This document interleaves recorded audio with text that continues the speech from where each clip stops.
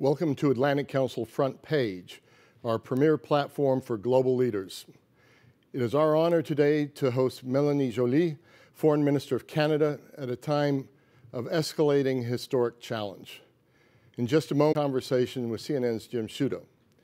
I'm Fred Kempe, I'm President and CEO of the Atlantic Council, and we're coming to you from our Washington headquarters to our audience in our headquarters and around the world. This edition is also hosted by the Atlantic Council's Eurasia Center and its remarkable team by Ambassador John Herbst, which has been so effectively leading our work on Ukraine.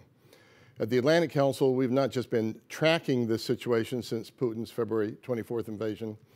Before then and since, we have worked across many of our 16 programs and centers to underscore the stakes for the future of the global order and the civilized world. Today, Russian President Vladimir Putin announced that he would illegally annex nearly a fifth of Ukraine's territory in blatant violation of international law. That followed his mobilization of 300,000 Russian troops last week, which has been followed by an exodus of Russian men, perhaps as many as 300,000 or more, from the country. And his threats of nuclear attack are only thinly veiled. Putin's annexation announcement made at the Kremlin today follows referendums in 4 occupied regions that have been almost universally dismissed as shams. Today as well, a Russian missile attack targeted and killed dozens of civilians in a civilian car convoy on the edge of one of those regions, preparing to deliver supplies to the occupied area. Responding to the attack, Ukraine President Zelensky called Russia a terrorist state and a bloodthirsty scum, quote unquote, and said he had accelerated his application to join NATO. In short, this is a timely conversation. And it is in that context that Jim Sciutto will lead a conversation with Minister Joly. Canada was the first country to recognize Ukraine's independence in 1991. It was the first, by the way, as well, to vote in favor of Finland and Sweden's application to join NATO. And has been a key leader of Ukraine's long before the war, with a population of 1.5 million Ukrainian Canadians. Minister Joly and Canada have been at the forefront of providing diplomatic, economic, and military support in past months to fully restore Ukraine's sovereignty, territorial integrity, and targeting a broad swath of government and defense individuals and entities and state-sponsored disinformation and propaganda agents. Foreign Minister Joly, who has visited Ukraine twice already this year, has worked to guide Canadian foreign policy throughout this crisis. So we look forward to hearing from her today. And it's my pleasure to hand it over to our moderator for today's discussion. Many of you know I worked for 30 years for the Wall Street Journal. There's no better journalist in the business than Jim Sciutto, anchor and chief national security correspondent for CNN, fine foreign correspondent and reporter for many years. Jim, take it away. Thanks so much, Fred. Appreciate the introduction. I'll try to live up to it. Thanks so much to you, Foreign Minister, for taking the time. I really have been looking forward to this conversation. To everyone here at the Atlantic Council with me in physical form and those joining us virtually, we appreciate having you in the conversation. If you want to join the conversation, please do use the hashtag #ACFrontPage. We want to expand this as best we can. Appreciate the time. It's a pleasure, Jim. As I was telling you before we started, I got my start in news in Montreal, and I still have great memories from there. So it's a particular pleasure to sit down next to you. Well, it's a pleasure, and it's great that we both agree on the fact that Montreal is the best city on earth. It is. I'm a New Yorker, so I will place that close. But I am a big fan of Montreal. We begin on a day, as Fred was mentioning, with an enormous amount of news, and frankly, frightening news, given the comments from the Russian president today. So first, with his annexation, in which he says that this is Russian territory forever, his words, Does Canada expect Russia to now militarily escalate its war even further in Ukraine? Well, of course, I think we have to take what is happening extremely seriously, but meanwhile, we will never recognize these sham referendums. We will never recognize the annexation of Zaporizhzhia, Luhansk, and Donetsk. These are Ukrainian territories. We've been clear about that, and therefore, our strategy won't change. And that's important for the world to know, and it's exactly what Tony Blinken and I just said in a press conference before this interview. Your strategy won't change. Are you concerned that Putin's strategy will change, or at least his tactics? Well, what we saw, particularly with the mobilization of 300,000 men, is a sign of failure, because his war, Putin's war of choice, was a strategic error. And so what is he doing right now? He's creating even more turmoil within his country. You know, Fred was talking about it at the beginning. It's not only 300 men that have been mobilized, but what we're seeing is that also lots of Russian dissidents are leaving.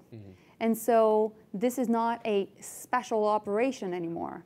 This is a war against a sovereign neighbor, and this is against international law. Secretary General of the UN has been clear. Even yesterday, he tweeted about the fact that this was clearly against international law. So, of course, we have to continue to stand by the fact that by these Ukrainians that are fighting for their lives and freedom on Ukrainian territory as we speak. We've heard U.S. officials quite deliberately, it seems, speak in public in a way that to date it seems they've only spoken in private about the risk of a nuclear strike by Russia, and reveal publicly that they have had direct communications with Russian officials for some time about this and how severe the consequences would be.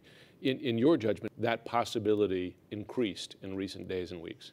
Well, obviously, just even using a nuclear threat is in itself extremely irresponsible, but it's unthinkable because nobody wins out of any form of nuclear war.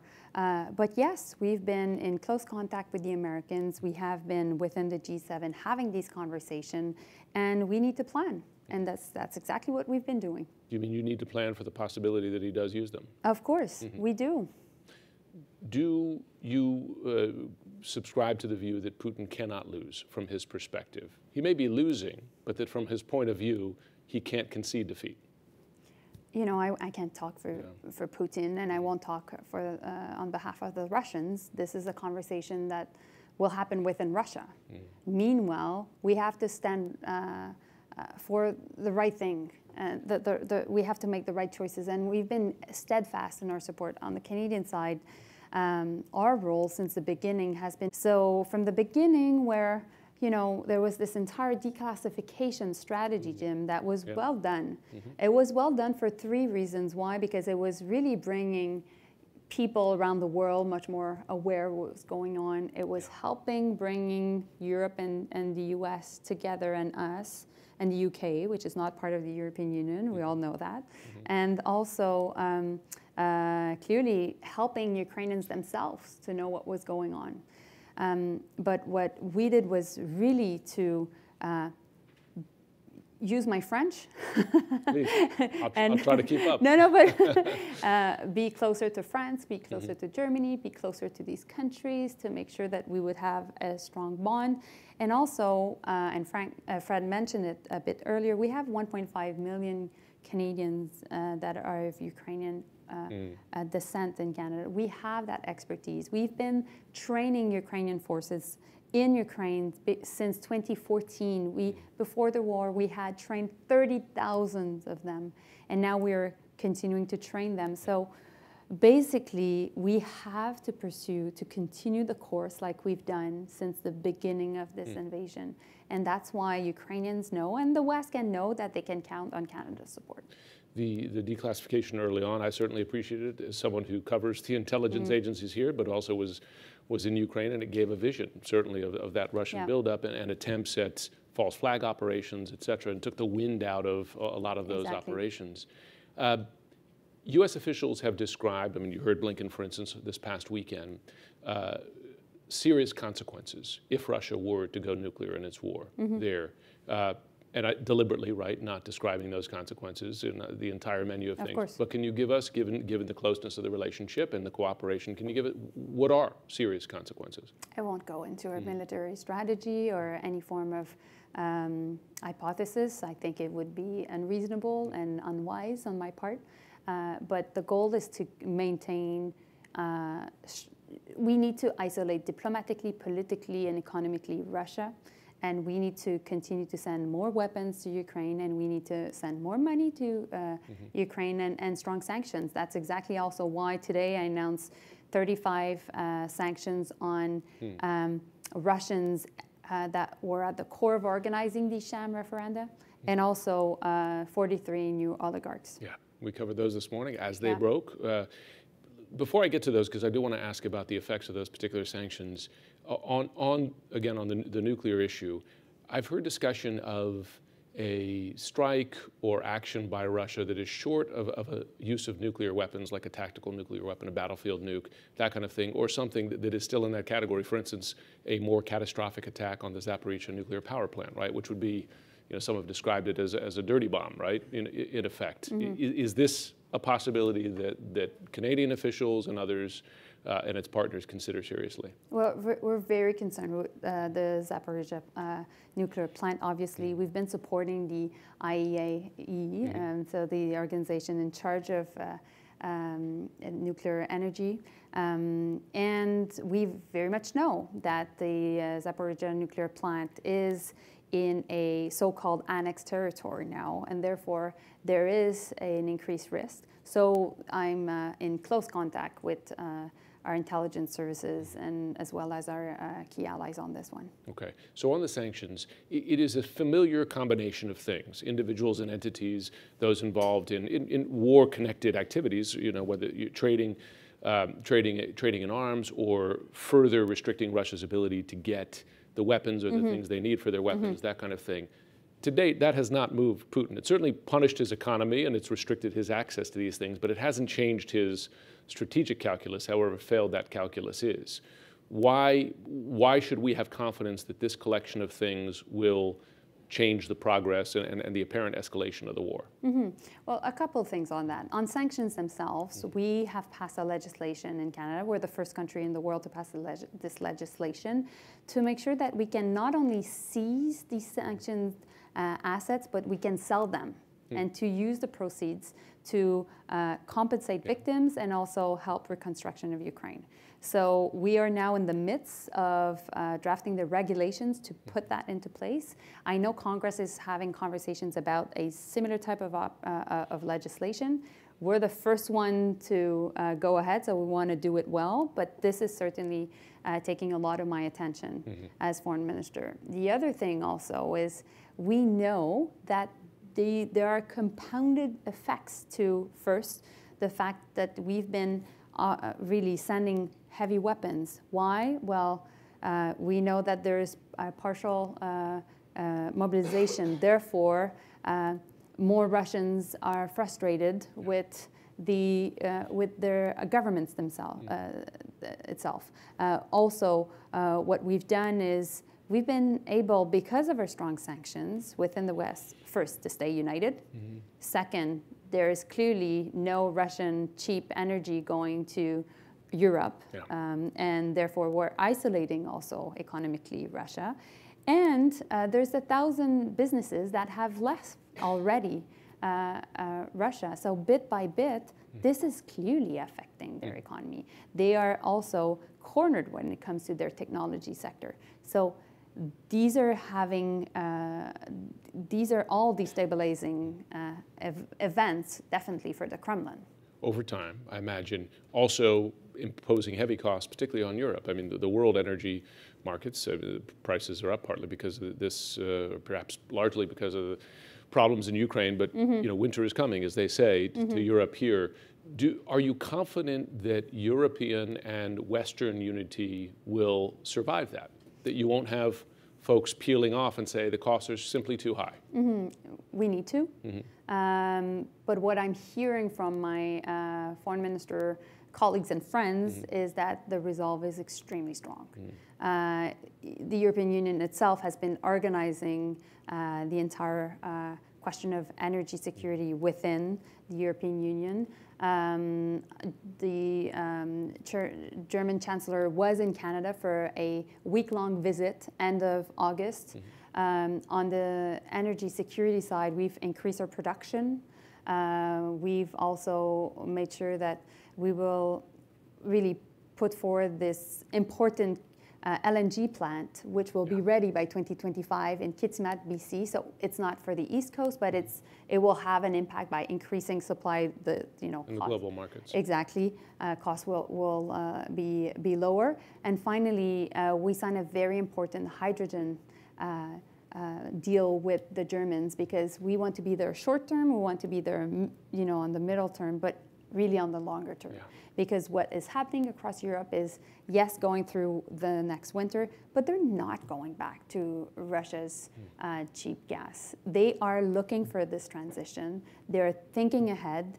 And so that's why Canada will be that really important energy producer and exporter in a low carbon world. Do you worry about the countries in Europe that have shown some affinity, even recently, for Putin and for right-wing leaders, if you think of an Orban in Hungary or the new putative prime minister or likely prime minister in Italy, that if the bulk of the alliance remains unified on support for Ukraine and on basically biting the bullet on higher energy costs, that you might have some peel away? Well, we're politicians. We have to be in contact with what our populations is telling us. But obviously, we're following closely what's going on. I haven't talked to my counterpart from Italy. I don't know yet who's that person. I'll be in contact. Definitely what we've done through this crisis, Jim, is to reinforce the G7. So the G7 has become this coordination group where we organize, plan scenarios, and many of the different decisions that you've seen have been through the G7. But at the same time, we need to be there for Europeans, and we'll be there. Looking at energy, is there any doubt who's behind the attacks on the pipeline in the north? There have been confident statements about it being sabotage. You've heard that from Western leaders there. Who did it? So I spoke to my Danish counterpart and my Swedish counterpart yesterday. You saw the European Union's announcement regarding, indeed, the sabotage of Nord Stream 1 and Nord Stream 2. And so I spoke about it with Tony Blinken a bit earlier today. And you saw NATO's statement.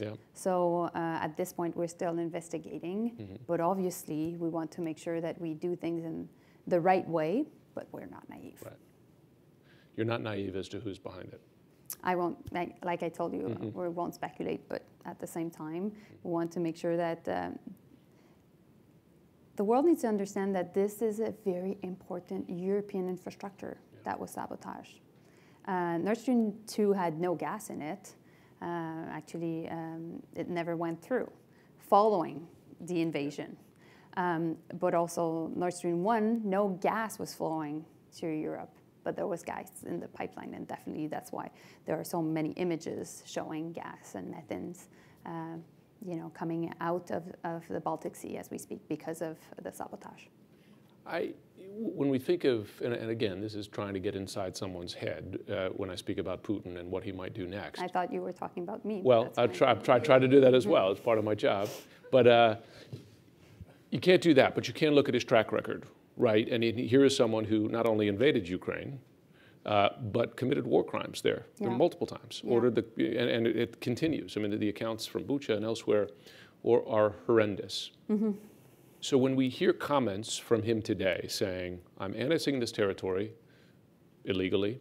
It is Russian territory, and we will use all means to defend it as Russian territory," where do you put the chances of an escalation? I mean, you said unthinkable, right? But, is it truly unthinkable that he would use a nuclear strike? Well, he has a very dangerous rhetoric. And his actions are extremely dangerous. So that's why we have to stay united. And we have to stay united in the West, but we need to also reach out to the Global South. Yeah. Because there is a lot of disinformation happening. That's one of the reasons why I'm going to the OAS next week with Tony Blinken, and we'll be meeting with a lot of our colleagues from Latin America.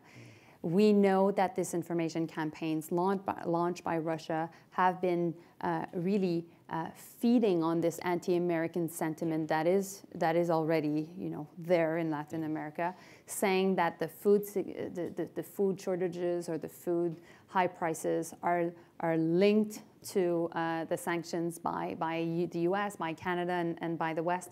So we need to show up. We need to be there to offer funding. We need to be there to offer concretely solutions. We're a very important agricultural power. We've increased our production. We will be signing deals on fertilizers also. So we're in solution mode. But that's the case for Latin America. That's the case also for Africa and Asia. And so Putin's war of choice in Ukraine is having an impact around the world. And the world is facing compounded crisis from global climate change, obviously, but also the pandemic, and now the impacts of the food crisis. All that to say, more than ever, we need to show up. We need to be there. We need to be united. And this is a test for us, amongst us, but also with others. And we will be there to make sure that we step up to the plate. You talk about disinformation in South America. Sad fact is, I've covered disinformation as a journalist emanating from Russia and China, particularly during the 2016 election and afterwards. But one of the most disturbing things to me is how much is homegrown. The narratives you just described, you could just as easily find on some U.S. outlets and from commentators, et cetera. When you look down from the north and see that, what's your reaction? Well, I said in my speech today with Tony Blinken that President Biden said that he was going to be fighting for the soul of his nation. He gave an important speech back in August.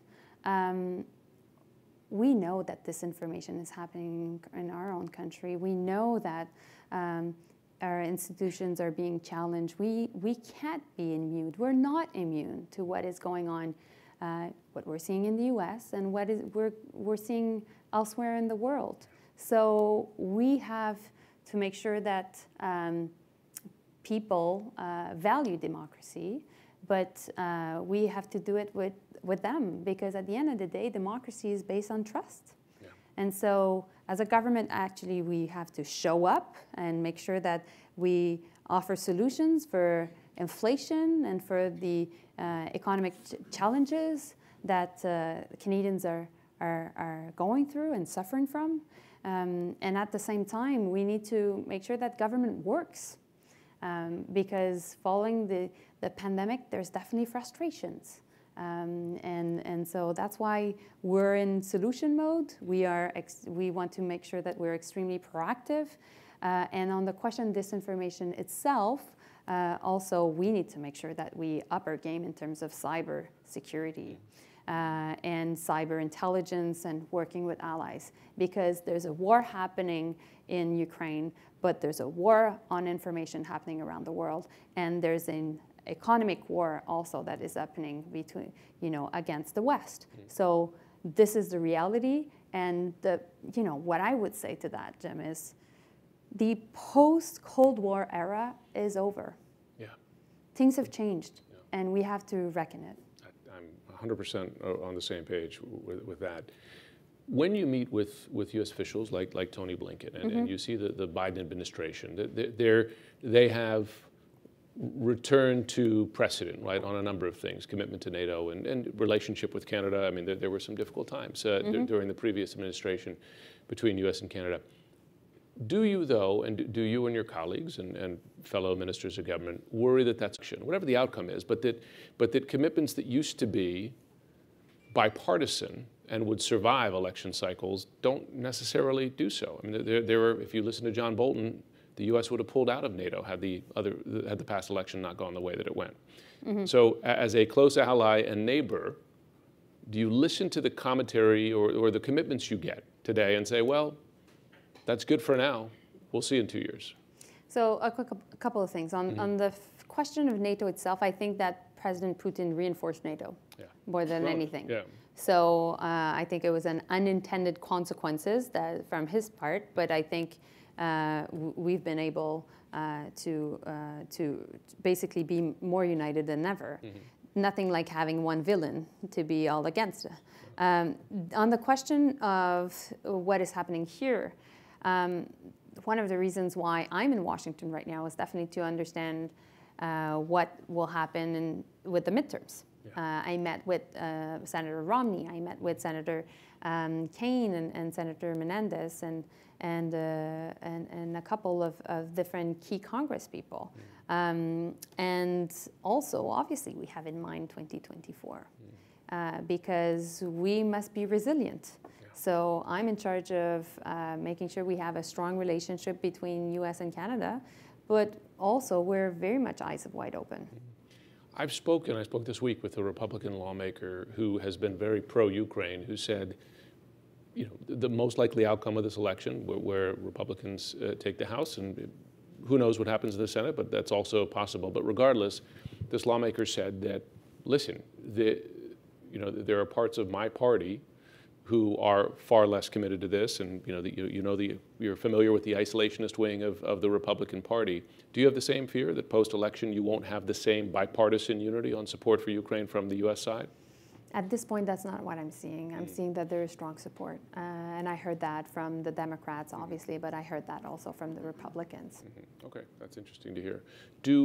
When I referenced some difficulties between Canada and the U.S. during the previous administration. I was somewhat involved in one of them because I wrote a book, and in it I had a long interview with Peter Navarro in which he disparaged the U.S. relationship with Canada and Canada's commitment to the U.S. as an ally, and he, basically saying, the Canadians just glom onto us when they need something, and forgetting that and from Afghanistan, right? I mean, I embedded in Afghanistan with U.S. forces many times and often saw Canadian troops on the front line. So we know that's not true, but he said it, and it's out there. Has the U.S.-Canadian relationship repaired itself after that? Well, I think that we have a good USMCA, and I think that it's a very progressive one. I think indeed that we fought for our values and for a way of lives on many battlefields together. But also, I would say that the U.S. exports more goods to Canada than to China, the UK, and Japan, all together. So, it's $2 billion worth of trade per day. This is fundamental for half of all the United States. So I think it transcends administrations and political parties. Definitely that's the case back home because there's strong support for trade on all the political spectrum. But, as a government, this is clearly a priority, and that's why I'm here. Understood. Okay. I've observed a number of times where the U.S. has tried to pivot from Europe to China in national security terms and a whole host of terms, and is often diverted by events, right? 9/11, the fall of after the withdrawal of Afghanistan from Iraq and Afghanistan. Well, the first withdrawal from Iraq, rather, and each of those attempts failed, and now you have a war in Europe, right? I mean, you have a World War II-like conflict in Europe today that, but by some accounts, has again diverted that turn or that rebalancing to Asia. From Canada's perspective, who is the bigger threat, Russia or China, in national security terms? Well, I think first and foremost, we are an Indo-Pacific country. We haven't defined ourselves as an Indo-Pacific country since the beginning of our history. We've always invested a lot in the transatlantic relationship, and even many of my former. This will be a comprehensive strategy talking about many different aspects of our relationship with this particular region. And I had a long conversation with Secretary Blinken about that just a couple of hours ago, because obviously we're in close contact with our American friends, but also we know that other countries in the world are working on their own China policy, particularly Germany and South Korea. So I've had conversations with them as well. I love the way that you say turning west, because of course it is. I know. But from the U.S. perspective, we often say east, although we have a west coast facing China. But anyway, we're stuck in our old thinking, European thinking on that. So, I mean, listen, the way you're describing that, it sounds like you're saying that you don't want it to be an entirely hostile relationship by any means. Well, I think that we have to make sure that, first and foremost, we assess what's going on in China. And there's a very important Communist Party meeting happening October 16, and we're following very, very closely. We know we're dealing with a very much assertive China under Xi Jinping.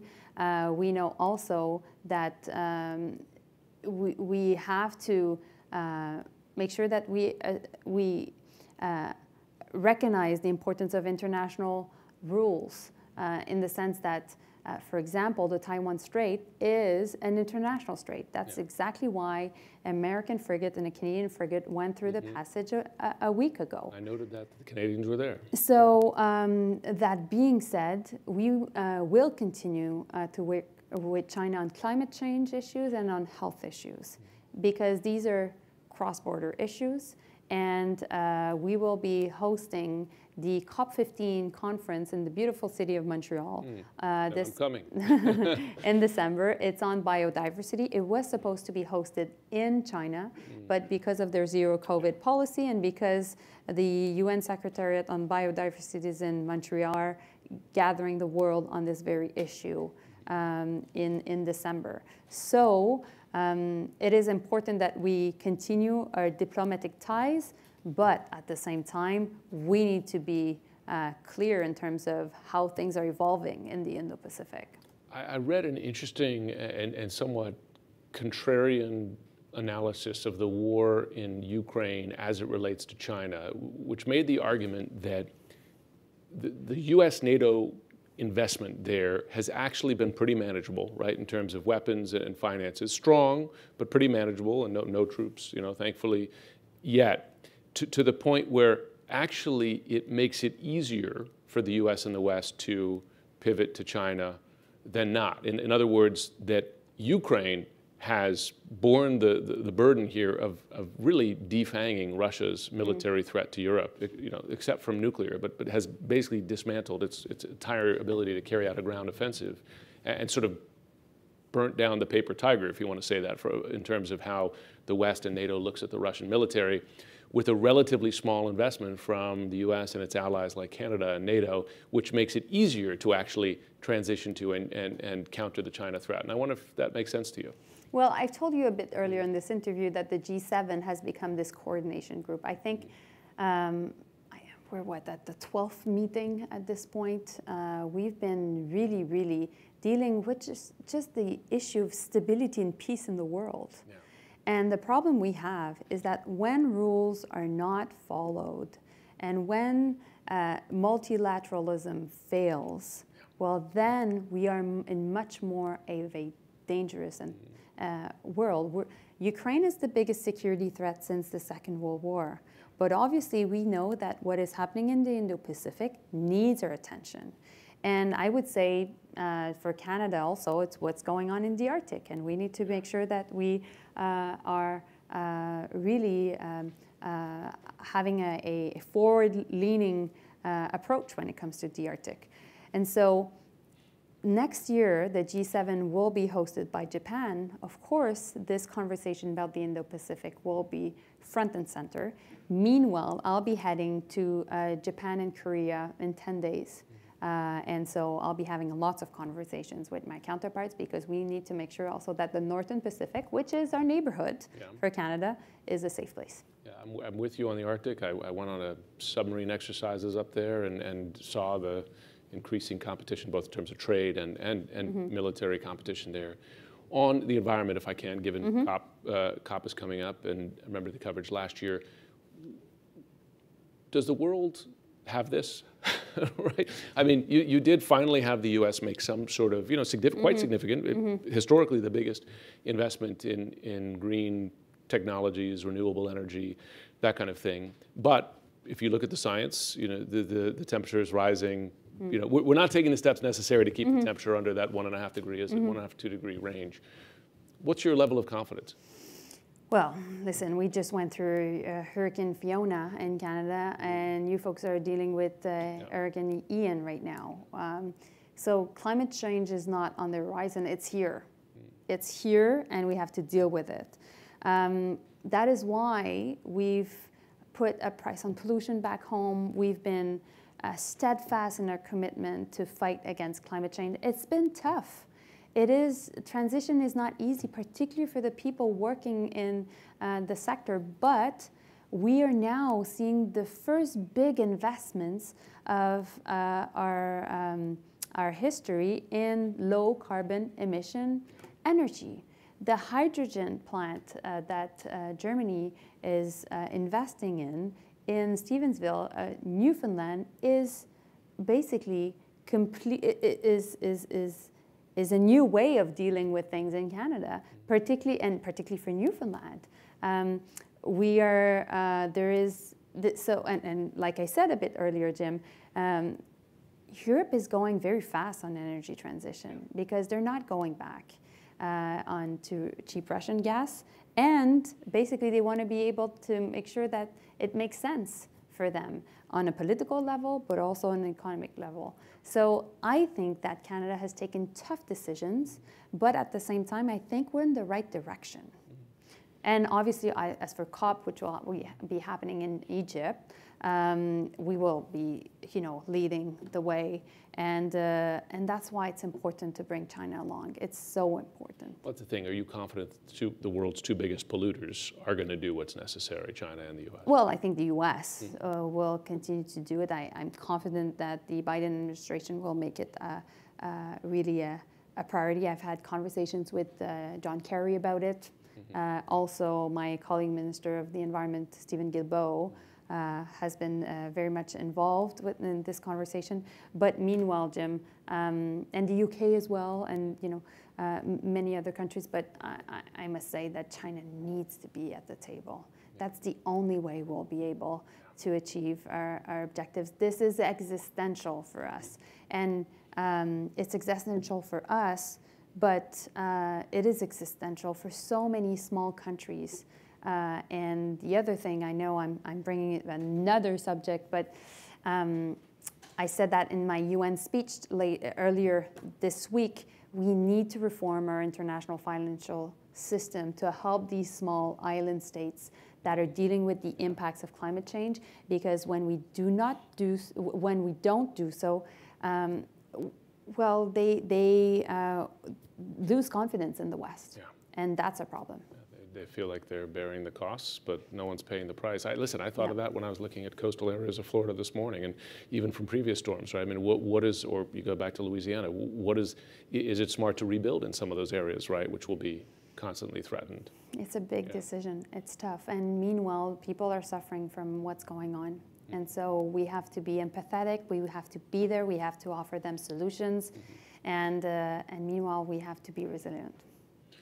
When you leave Washington, did you come here to ask for something, and are you leaving with what you wanted? That's the word. I came here really, like I said, to understand what the political dynamics come with the midterms happening. So what was your conclusion leaving here? Well, it's interesting to see. I don't think that I was able to have a clear results in mind. A bet as you leave? Ladbrokes or I can do a bet with you, but not publicly. But also, the goal was really to exchange information, exchange ideas as well, and to reaffirm our strong cooperation. And that's the goal. And I look forward also to having Secretary Blinken coming to Canada. If I could ask about an issue that has been primarily a U.S. both well, policy issue, but also certainly political issue, but one that has kind of bled over into Canada, and that is the refugee crisis. And some have come from the south and go all the way to the Canadian border. Do you speak to the U.S. officials about how to respond to this jointly, and what do you ask from the U.S. side? Well, there is a safe third country agreement that is important between Canada and the U.S., and we've been actively working with them to modernize it. Meanwhile, I think obviously we're dealing with the effects of the migrant crisis. We need to look at the causes. Yeah. And one of the things that Canada has been leading on is really the conversation about Haiti. Because we know that what is happening in Haiti is having an impact around our hemisphere, and definitely in the US and even back home. So we have to be stronger. On Monday about this very issue, we have been leading this conversation, and we're in close contact with particularly the US and France on this issue. But my goal is at the OAS next week to hold a conversation, a meeting with the AT members, but also with key OAS members about the issue, obviously. Forgive me, I meant to ask you this earlier on the subject of Ukraine. Yep. In the wake of Putin's annexation, in quotes, signing decree, the Ukrainian president immediately said, we're applying for accelerated membership in NATO. Is that a reality? I mean, because as I keep reminding people, once that happens, Russia's at war with NATO as well because of the mutual defense commitment. Is that a... Well, on the question of NATO and Ukraine, we've said many times in the past, we are in favor of their accession to NATO. But how do you do that and avoid a broader war? Well, or do you not avoid a broader war?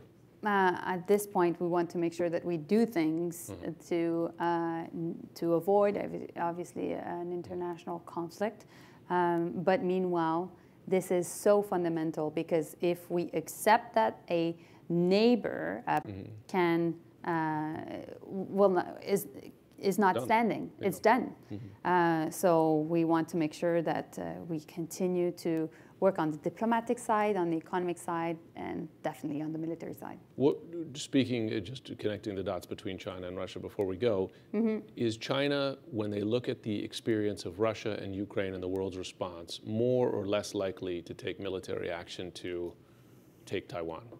I won't speculate on that, and you know I won't answer that directly. Well, should they be? Should they be? But I've told you already that the Taiwan Strait is an international strait. Yeah. So that's why we went through it with the Americans recently. That's why we'll continue to go. That's why other frigates from other countries will go. And meanwhile, we will engage with China, but we will make sure that the West in general engages with China, because we need to make sure that that we obviously help Ukraine fight this existential war, but prosperity for Chinese, prosperity for Americans, prosperity for Canadians is all linked to the fact that we have stability. And we need to make sure that there is stability. Rule of law. Okay. And rule of law. Final question, the toughest question. So your team, the Montreal Expos, are now the Washington Nationals. Are you a Nationals fan? Oh my God, this is so difficult. I can't believe you're asking me that question. I mean, it's the best you have. I mean, right? Unless you're a Blue Jays fan, which I would I'm find leaving amazing. this. No, but for real, I thought you would be asking me questions about the Montreal Canadiens, and I was ready, but not the Montreal Expos. Do Canadians play hockey? I forget it. Okay, sorry. I spent enough time there to know that's the religion. Foreign Minister Joly, thanks so much for taking the time. It was a pleasure. Thanks so much. Well, appreciate it. Thanks so much to all of you for joining us today. Thank you.